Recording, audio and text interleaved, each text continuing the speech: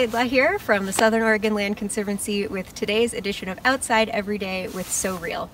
Now, many of you have probably heard leaves of 3, leave it be, to help you identify poison oak when you're out and about. But poison oak can look lots of different ways based on where it's growing and what time of the year you're in. So I'm going to give you some tips today to identify it so that when you are out exploring, connecting with nature, you are not also connecting with a plant that will give you a rash. So here we have a really cool snag tree.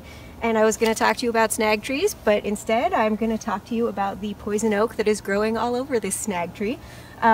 This big vine here coming up the side of the tree is actually poison oak.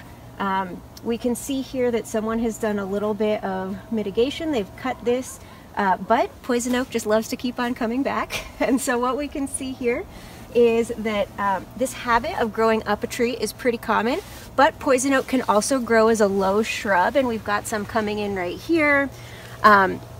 If you're in a shadier area, you'll often see when it's leafed out, it's got really big leaves. If you're in a sunny spot and it's leafed out, you'll see smaller leaves.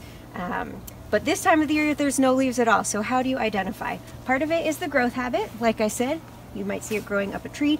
Part of it is that the twigs of the poison oak tend to keep a pretty consistent diameter down the length of the twig. So we can see this one here. It doesn't get narrower and narrower and narrower. Same with this one. This particular section of the twig, it does get a little bit narrower at the end, but compared to a lot of plants where you see a really distinctive thick stem tapering out to a small stem, we don't see that quite as much with poison ivy. And then we can also see it's just starting to leaf out. We've got some little teeny tiny leaves coming, and this time of the year they will be a bright red, which is a really nice indicator. And then they'll turn green during the middle of the season, and then they'll go back to being red.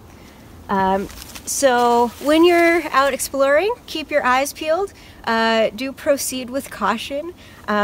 Poison oak especially loves to grow trailside or in disturbed areas, so a lot of the places that we might be going through are prime poison oak habitat. So just keep an eye out, but don't let it deter you from going outside and exploring.